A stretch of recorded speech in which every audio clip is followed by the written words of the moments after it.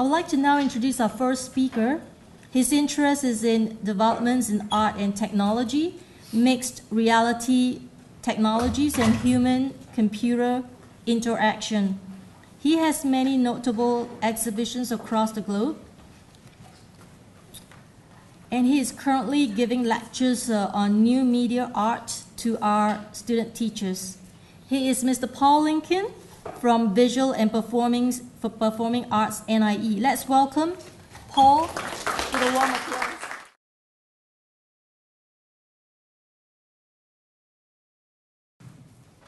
Okay, so today I'm going to share with you how I use Facebook as my virtual art studio, and I'll sort of explain the background behind why I use Facebook for this kind of stuff. You've had a very lovely introduction of me. I teach at the Visual and Performing Arts academic group right here in NIE, and I teach art subjects that range from drawing, photography, video, new media studies, and stuff like that. Okay, so here are my objectives. The objectives for me today is to share with you how I use Facebook as a way to sort of replicate, to try and develop a kind of artist studio way of working in my classroom. I'd like to also share the observations made using this mode of teaching and learning. So, okay, background. I come from an arts background. When I was in art school, we used to have studios. We used to have studios where we used to spend our hours, days, and nights doing work. In the studio, which looked something like this, would be terribly messy. There'll be stuff all over the place. There'll be friends all over the place, friends meaning classmates. And we'll all be working towards common artistic goals. We'll all be trying to investigate. We'll be brainstorming. We'll be experimenting. We'll be exploring. And this was a communal space that we shared for a year, usually, as a final year art student. And the kind of learning that we had was very much a self-development route. And it was one of deep exploration and deep experimentation. So what happens, understanding what happens in this art studio. In the art studio, it's real time. We're in front of students, we're in front of our classmates, we're talking to them in real time, we're looking at the stuff they're making, we're seeing what they're making, we're talking, we're commenting, we're giving our opinions. Our art lecturers will come in and they will give us their opinions, they will give us suggestions on what to do next. So it was very much a real-time environment. It was also a creative space. It was a space where we were given to experiment, to share, to explore. It was social, it was communal, and it was also somewhat collaborative. We would help friends out, we would show friends what we've learned. And it was a space for self-direction and diversity. Now, one of the problems that we had also, it's temporal space. The art studio for us was, unfortunately, a temporal space. It was given to us on the final year of our art degree, and by the end of the year, when we're done with our works, it goes away. And all the stuff, all the remnants, all the artifacts of what we've done gets cleared away, or more often than not, goes into a skip at the back of the building. So the art studio, though ideal, though nice, though fantastic in terms of real-time collaboration, communication, sharing, was unfortunately temporal. Now, bearing that in mind, and bearing this in mind, which I think some of you would be already familiar with, 21st century skills, the art studio worked well with these 21st century sensibilities, in fact that it supported the idea of creativity, innovation, critical thinking, A, B, C, and D. All right?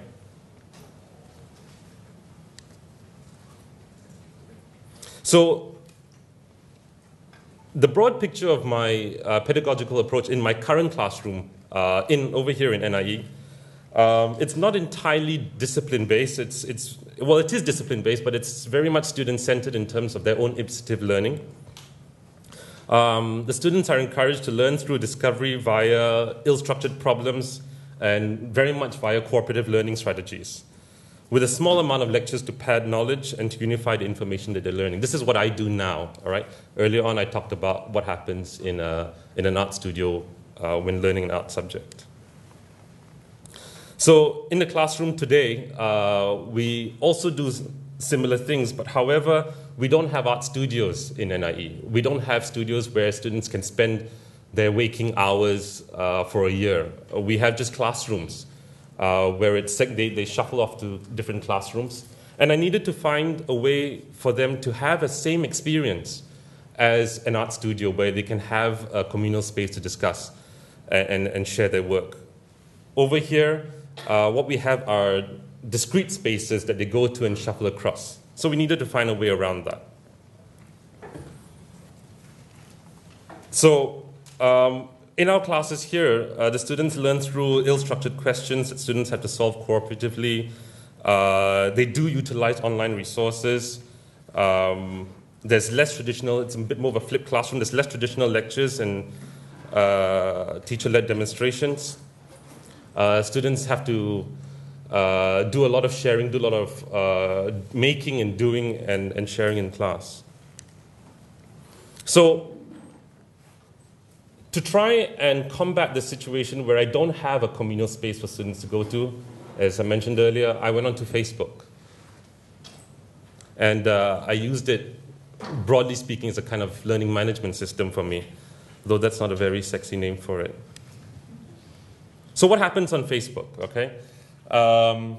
Students will be able to share information that they find. For instance, this here is a student, Suhaila. She's just found out some information about what sound foleying is. This is all part of the course requirements.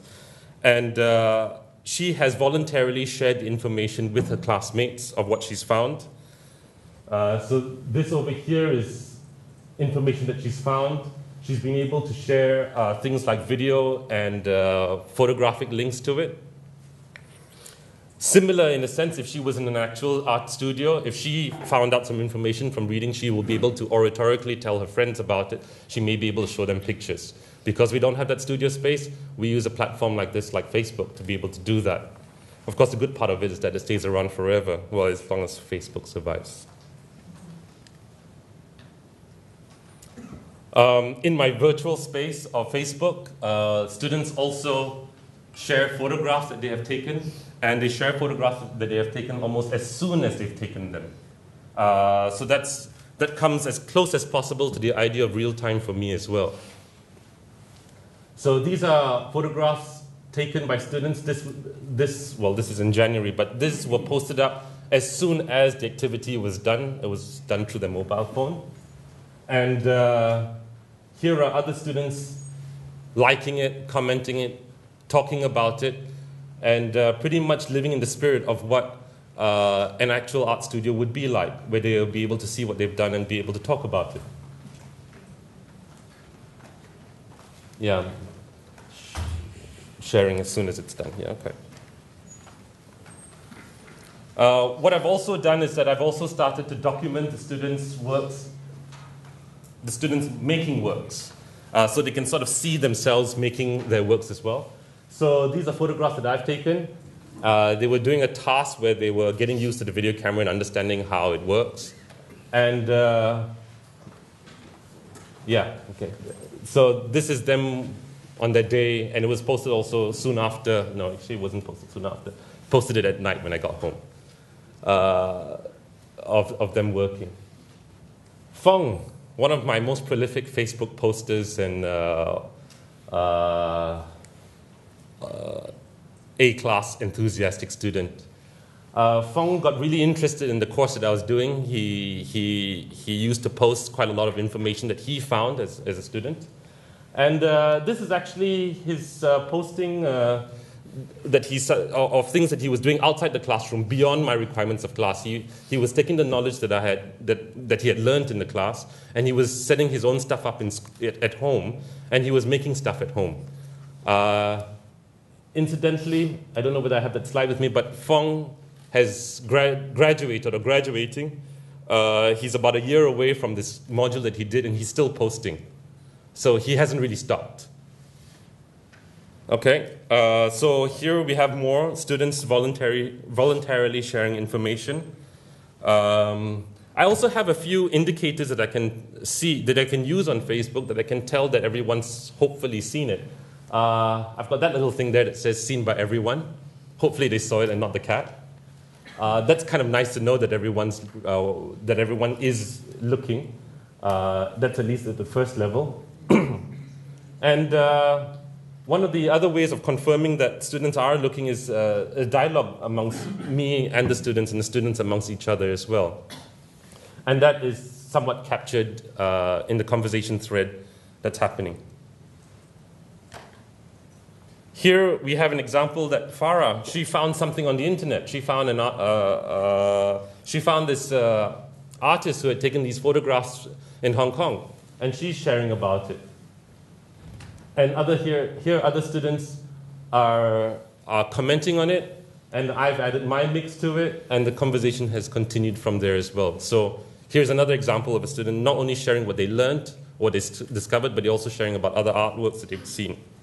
So if we take a look at the time over here, it's 3 minutes past midnight. And I think that's a nice sign. That's a nice sign because this space has become a 24/7 learning environment for us. Not so good for me, actually, but for them, I think it's great. Let's see, what time did I reply? I replied 4 minutes later, so I was awake at that time as well. But it's really nice to see that the students who are perhaps in their spare time, perhaps instead of playing Candy Crush, are looking at interesting things and posting it up. And here, I posted up a a link to another artist that was directly related to this other artwork. So that means I could calibrate and target my responses specifically to the experiences that they first shared.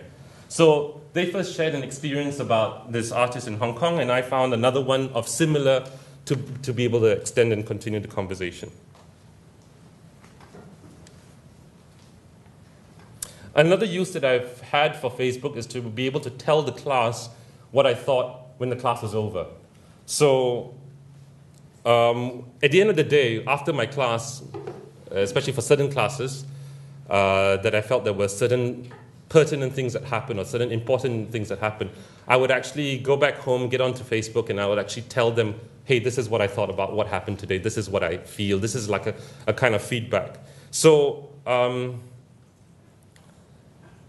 in a traditional setting, I would have probably only been able to do this a week later.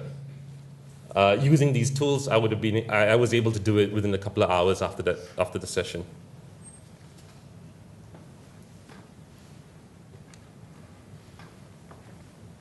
So here are some observations. In the absence of a dedicated 24/7 access to Art Studio, which we don't have here, the online platform can assist in developing a community of learners.